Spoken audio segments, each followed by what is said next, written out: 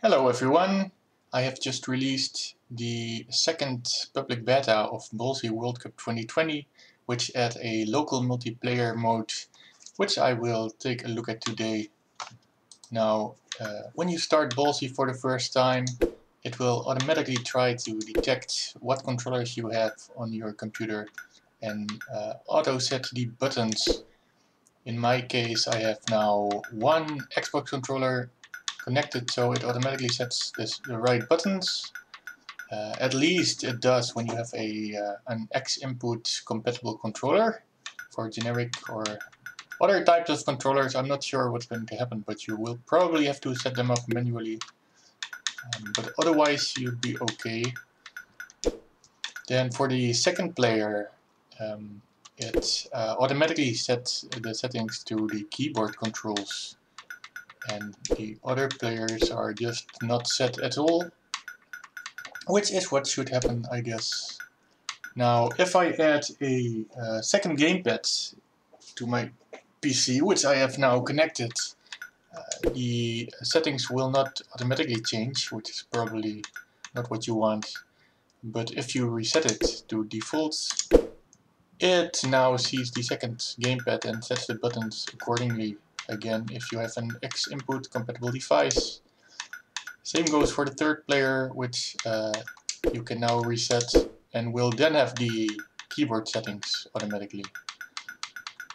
So this way you shouldn't have to set up the buttons in the case where you have a X input compatible controller, or if you don't, the first player will automatically have the keyboard keys set.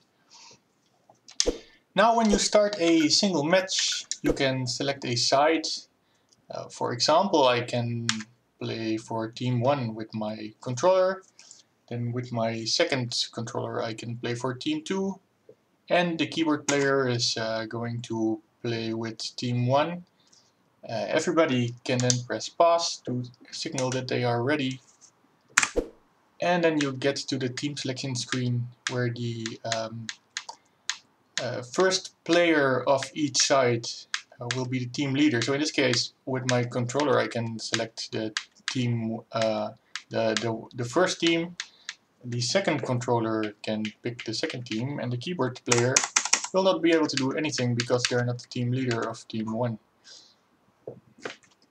Now, in my case, I don't have any actual human beings around me, since we are in a sort of intelligent lockdown here in the Netherlands. So I'm afraid I can't really show how that works in practice. I can only move one person at once, obviously, but it should work. I'm now controlling the green guy with my second controller, and the keyboard player is blue. And again, it should all work, and now you should be able to play a local multiplayer game.